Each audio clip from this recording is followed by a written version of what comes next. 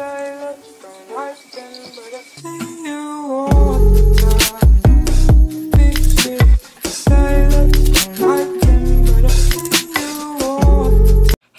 name is Allie, and today I'm going to be doing my wrap-up, my full all-inclusive wrap-up for the month of February, which was the Booktube games, and I read 20 books this month, so strap yourselves in, buckle up, get a snack. This is going to be a very long wrap-up. I can already feel it.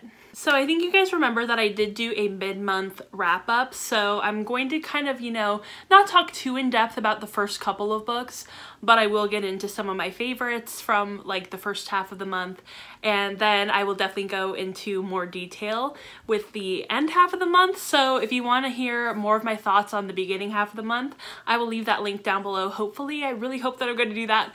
And yeah, let's get right on into the books because there are so many and I really want to talk about all of them. So the first book that I read this month was actually one that I had to finish from the month before, and I only counted the pages that I read in February, so yeah, I'm still counting it for this month, and that is The Rose Society by Marie Lu. This is the second book in the Young Elite series, and it was so good. I gave it a 4 out of 5 stars, and I really enjoyed it. I cannot wait for the sequel, and I think that I'm gonna put it into my TBR for March, so hopefully I will be able to get to it this month.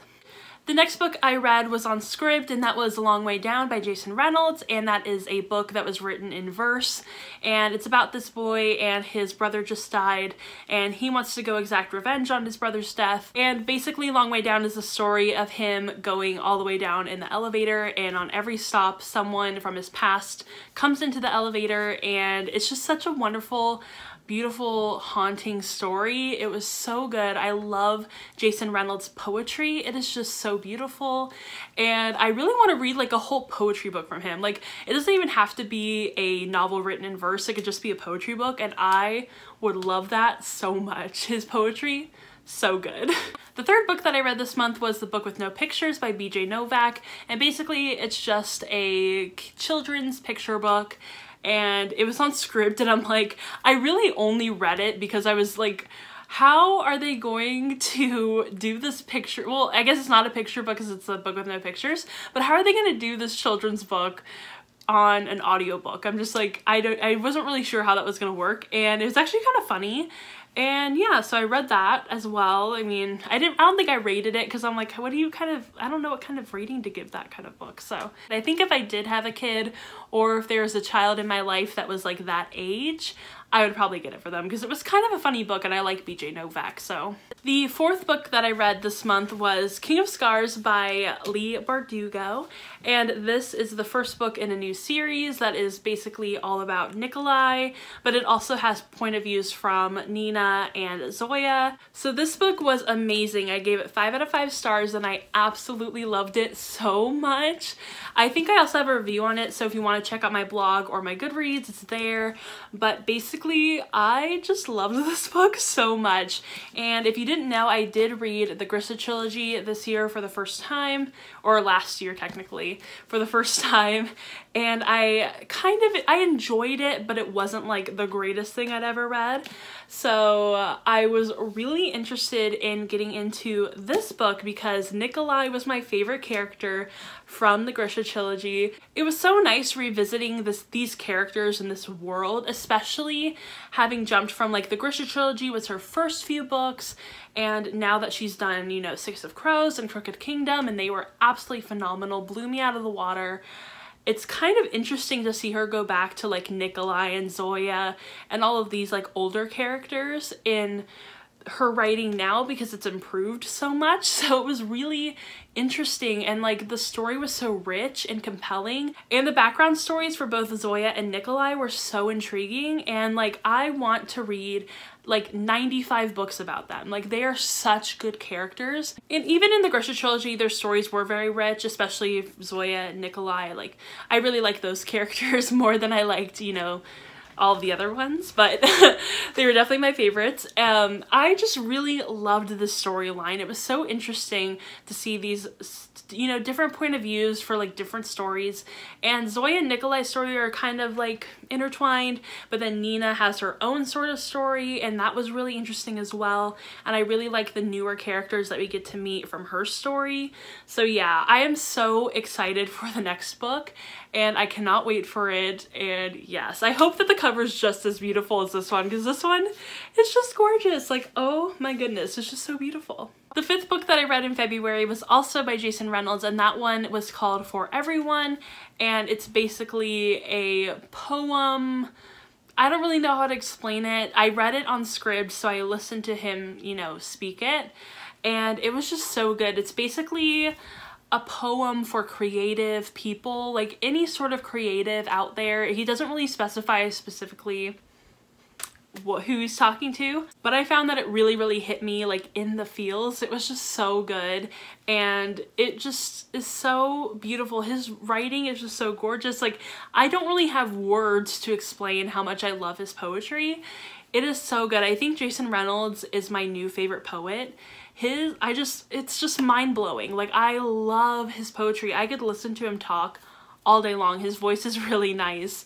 And yeah, I think that if you're a creative person, if you're a writer, an artist, or whatever, you have a dream, then I would definitely recommend this poem or this book or whatever you want to call it. It was so good, especially listen to it as an audiobook, because his voice is so good and he knows exactly how to deliver his poems. So yes, I 100% recommend that to anyone, and I really loved it. I think I gave it 5 out of 5 stars. The sixth book I read was also a poetry book, and that was The Princess Saves Herself on This One by Amanda Lovelace, and I loved this poetry collection so much. I also listened to it on Scribd, and Amanda also narrates that audiobook as well, so that was really nice. And I had never read this poetry collection before, which is kind of like mind-boggling. Like, how have I never read this? And it was really good. I can't remember if I gave it a 4 out of 5 stars or a 5 out of 5 stars, but I know that I really enjoyed it, and I think it's definitely a good poetry collection to experience as an audiobook. And I feel like she really knows how to put together a narrative within her poetry collections, which I find some other poets kind of struggle with a little bit, but she has a very clean, clear-cut narrative, and I really appreciated that. The next book I read in February was Peter Pan by J.M. Barrie. Really enjoyed it. It was a very good, solid children's classic. I can't remember, I think I gave it a 4 out of 5 stars. I really enjoyed it. As a kid, Peter Pan was one of my favorite characters, like, of all time. I used to dress up as Peter Pan a lot, and I used to have a little like Peter Pan hat with like the red feather from Disneyland, and it had my name embroidered on the back, and I just loved it so much. I love Peter Pan. He is literally one of my favorite characters. The movie is one of my favorite movies. The ride at Disneyland is one of my favorite rides at Disneyland ever. It's just gorgeous.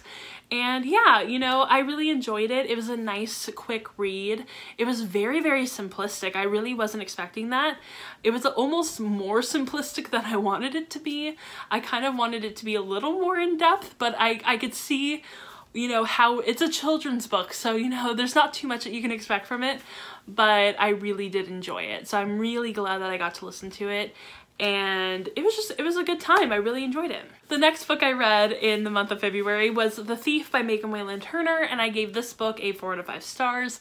It's a very good beginning to a series. I actually did recently hear that supposedly you could read these almost out of order because they're kind of standalones in a series, if that makes any sense. But I don't think I would recommend you doing that. This is definitely a very good setup to the world and, you know, characters and history and stuff like that. It's super short, so it's not that long of a read, and it's pretty simplistic in language and themes and plot and stuff like that. It's not a super hard book at all. It definitely reminded me of Throne of Glass, which, I mean, this book did come out before Throne of Glass, so technically Throne of Glass reminds me of this book, but you know what I mean. I really enjoyed it. I think it's a good, solid beginning of a series. The next book I read was Pride by Amy Zaboy, and I rated this 5 out of 5 stars, and I absolutely loved it. It's one of my new favorite Pride and Prejudice adaptations. It was absolutely phenomenal, such a good retelling, and just this cover is so beautiful. I love the bronze, and then the inside is like blue, and it's gorgeous. Also, I just want to quickly thank Alana for getting this for me from my wish list over, I think it was during Christmas, and that was so sweet because I absolutely loved this book so much. This is basically, you know, a retelling of Pride and Prejudice, so you guys kind of probably know the story of Pride and Prejudice by now. You know, it's about Lizzie and Darcy, and it's kind of hate to love, and Lizzie's pride, Darcy's prejudice. Very good. And I absolutely love this. If you like the Lizzie Bennet Diaries, I feel like this is gonna be right up your alley. It just, the entire time I was reading this book, I just wanted to watch the Lizzie Bennet Diaries because it reminded me so much of it, and it was so good. It's not like similar in any way, but I think it's that the fact that it's like a modern retelling of Pride and Prejudice that like really reminded me of it. But I loved this so much. It's set in Brooklyn, and it follows a Lizzie that is Afro-Latinx, and the rich family moves in across the street, and that's the Darcys. And, you know, the boy and the girl, they don't really, you know, hit it off very well, and there's a lot of tension, and it's really great, and I just love this book so much. And it's super short, so it's a super fast read. You're gonna fly through this. I did not want to put this book down. Like, I was actually walking through a store reading this book because I could not put it down for like a second. I wanted to know what happened, which is so surprising because I know what happens. Like, I think I made an update on Goodreads that I was like, me knowing the plot of Pride and Prejudice is like, what's gonna happen? Oh my gosh, mind blown. I'm like, I know what happens. Also, the Wickham in this book, I always want to beat up the Wickham, but right here, I was just like, he's really testing me. Oh my god, I was so mad. I hate every George Wickham character. Oh my god, they make me so mad. So, you know, if you hate George Wickham too, you're gonna love this book because you can really hate him in this one. And yeah, so I really enjoyed this, and even if you haven't read Pride and Prejudice, I've never read it. I've only seen like a bunch of adaptations of it. So if you haven't read Pride and Prejudice, it's not a big deal. You're not gonna be lost, but you will be surprised. So, you know, check this book out regardless of if you read the source material, and you're gonna love it, I promise. The next book I read in February is one of my new all-time favorite books ever, and that is A Curse So Dark and Lonely by Bridget Kemmerer. And oh my gosh, let me tell you guys, this book is absolutely phenomenal. It is so good. It is one of my new favorite fantasy books of all time. It's a Beauty and the Beast retelling. It's modern. It's so good. This fantasy book is just absolutely phenomenal. Blew my mind. I could not put it down. I was so obsessed with it, and the characters are so beautifully done. If you want a really good, I mean, I don't want to say that this is character based or whatever, but it has a good balance of characters and plot. Like, the plot is really good, the characters are even better, I would say, and the character development in this book is bar none. Like, literally, it has no equal. This book is so good at character development. My mind was blown. And the thing that I really liked about the character development, especially as a Beauty and the Beast retelling, I feel like a lot of people give Beauty and the Beast retellings a bad rap, being like, Belle changes the Beast, or it gives people like an unrealistic expectation that you can change guys or whatever. No, this is not the case in this book, and it is just so good. It's like probably just one of the best Beauty and the Beast retellings because of that fact. Like, the character development for each character is so strong, but it's also not really based on like anyone changing anyone else or changing for anyone else. It's always for like the betterment of themselves and like them kind of coming to terms with things or them finding out certain things. And the character, I just cannot stop talking about the character development. It is so good. Like, just read this book, trust me, it is amazing. Like, I think I've only seen like a few, like maybe a handful of people not really, you know, get into this book that much, but for the most part I've seen a lot of people really love it, and it's for a reason. It's so good. Also, the main character has cerebral palsy, and I've heard from other people who have cerebral palsy that the rep is really good. So I mean, you know, take that with a grain of salt because I don't have that, so I can't really speak on the rep very well. However, you know, try it out, see if it's for you, and I loved it so much. I loved getting to see that representation because that's really not something I've ever seen in any book, like ever, especially not a fantasy book. Like, pretty stereotypically, fantasy books are pretty bad at diversity, but this was actually pretty darn good. Like, I was really genuinely surprised about it and really impressed. So Bridget Camara really went hard on this book. She did such a good job, and I cannot wait for the sequel. I need it so bad. The next book I read was an arc that I got from NetGalley, and that was What Makes Girls Sick and Tired by Lucille de Pesoli. I don't know how to pronounce her last name. I'm pretty sure she's French, and I'm not good at pronouncing French words or names, so I'm really sorry about that. And as you can see, I had to look down at the title to actually like get it all together in my brain. Basically, this is a feminist graphic novel. It's an introduction to feminism, so if you're really not into that, then maybe this could be for you. I gave it a 3 out of 5 stars because I just wasn't super impressed by it. It felt a little short. It seemed more kind of like a picture book rather than a graphic novel, and I just wasn't really into it. You know, it's a lot of stuff that I already know, and it tried to kind of be inclusive, and it didn't really hit the mark for me. I wasn't super impressed by it altogether, so yeah, I think the 3 out of 5 stars is a pretty fair rating. Even though I rated this book 4 out of 5 stars, this is one of my new favorites, and that is Vasa in the Night by Sarah Porter. And I am so glad I kept this book and decided to read it. And it was just so amazing. It's a super short book. I think it's only about like maybe 300 pages. And it is just absolutely fantastic. It blew my mind when I read it. Basically, it really gives off kind of like Twilight Zone, No Sleep podcast vibes. Like, if you like the No Sleep podcast, or if you've ever listened to it, you'll probably really like this book. Basically, it's a retelling of a Russian folklore tale called Vasilisa the Beautiful. And in this book, Vasa is kind of like an orphan. She lives with her 2 other sisters. One of her sisters is like a half-sister, and then the other sister is kind of just a sister through like association, adoption, I don't know what you would call that. And they all live together in New York, but this New York is kind of a more, you know, darker, grungier kind of New York.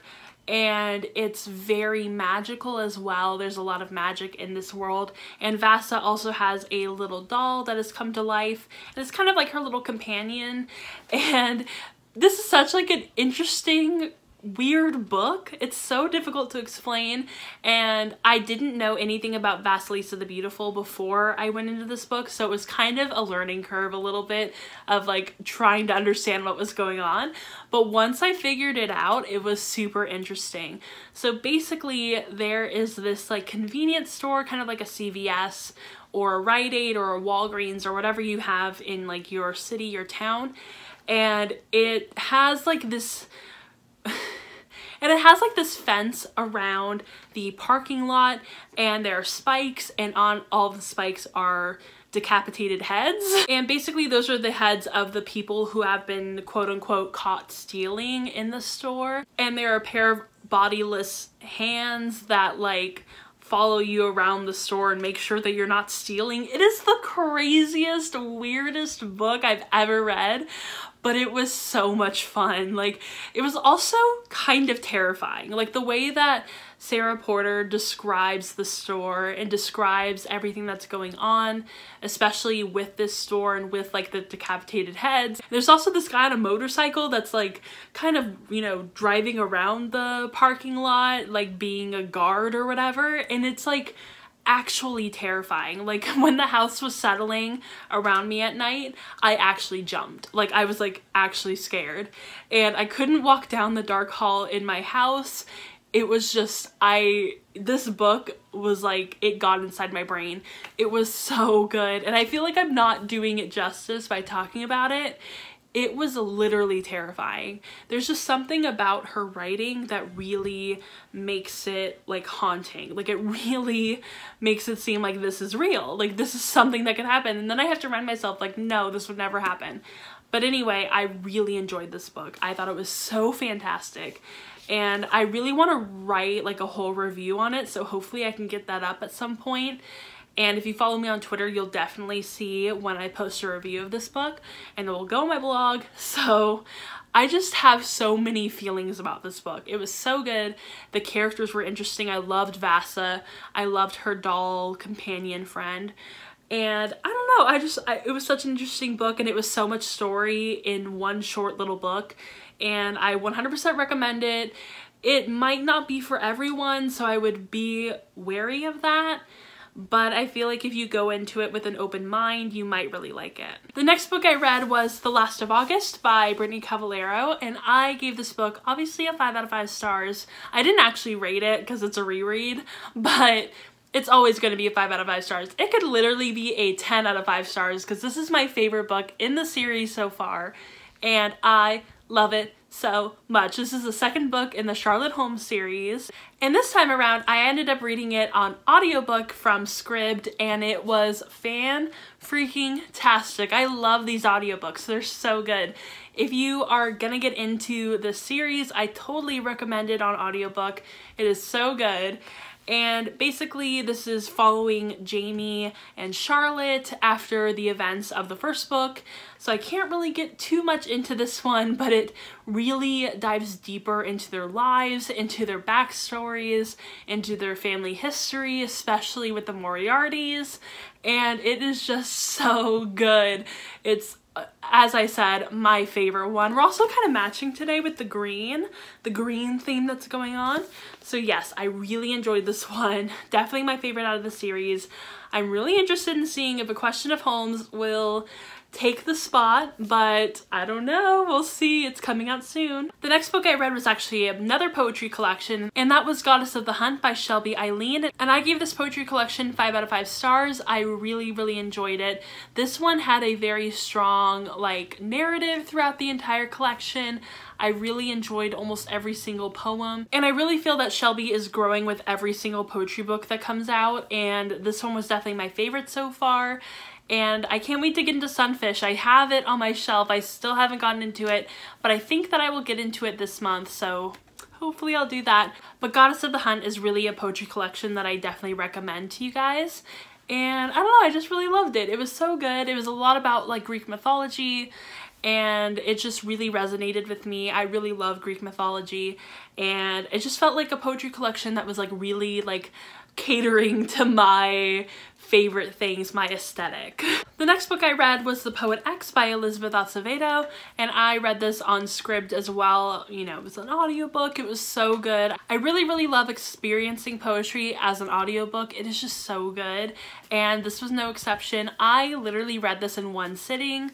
It was amazing. I could not put it down. I just wanted to know what happened, and the way that she developed the story was just so beautiful, and it almost felt like it was just like a normal book, just like written as a novel instead of like a novel in verse. It was just so well done, and I really enjoyed it. And I'm really glad that I ended up listening to everyone who really loved this book, because for a while I was like, I don't know, I'm not really into poetry that much. I'm not really into novels in verse. I find them hard to read. But once I read it as an audiobook, I found it was super easy, and I just absolutely loved it. I flew through it. I really love the main character. Xiomara is really amazing.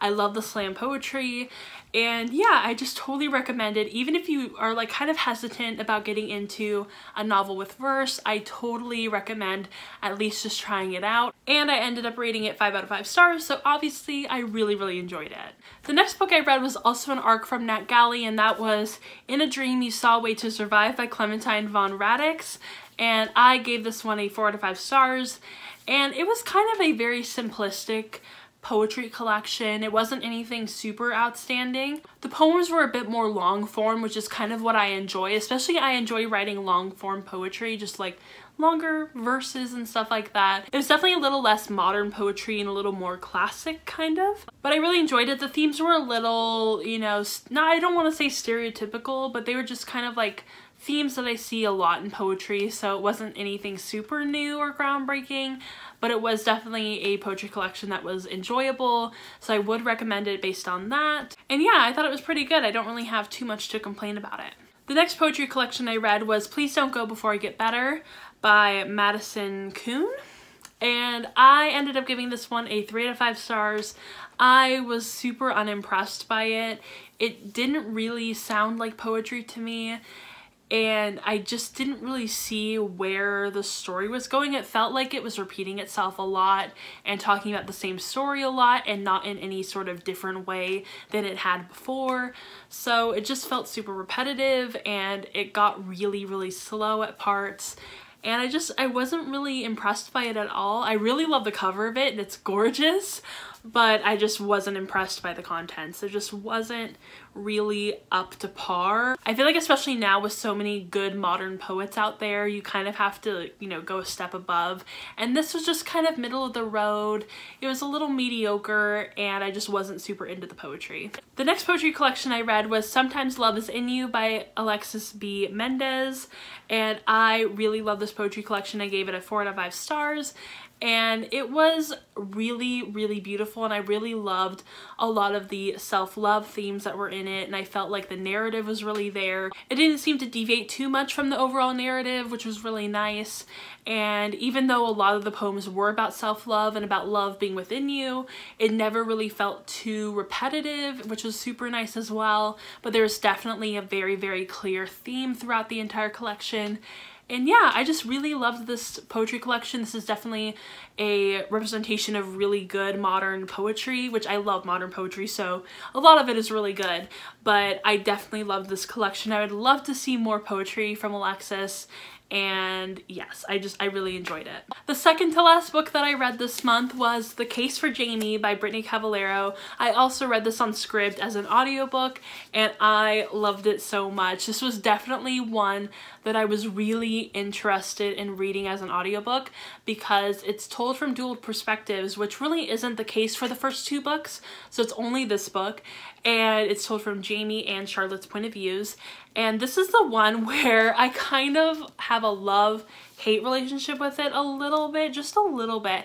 Mostly because Jamie and Charlotte are kind of separate in this book.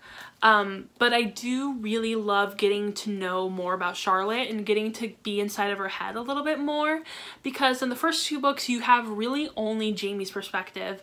So you're seeing everything through Jamie's eyes, you're experiencing everything, you know, with his emotions and stuff like that, but you're never really getting Charlotte's emotions or experiences or point of view. And I really love getting to hear from Charlotte. She's one of my all-time favorite characters and she's just absolutely wonderful. I love her kind of like her dryness. I just love everything about that because you don't really see that a lot from female characters. It's something that's definitely really unique, which is kind of sad because I really like that characteristic from female characters. So it was definitely good to hear more from Charlotte and I loved it the second time around. It was so good and definitely a series that you should read as an audiobook. Whew! I've been filming for like 40 minutes already and I am tired, but we're finally to the last book and I kind of saved the best for last, I think.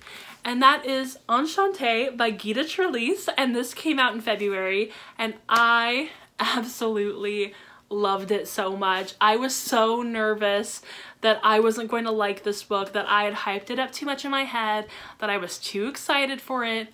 But this book really came through. Gita Trellis really came through. She went in hard.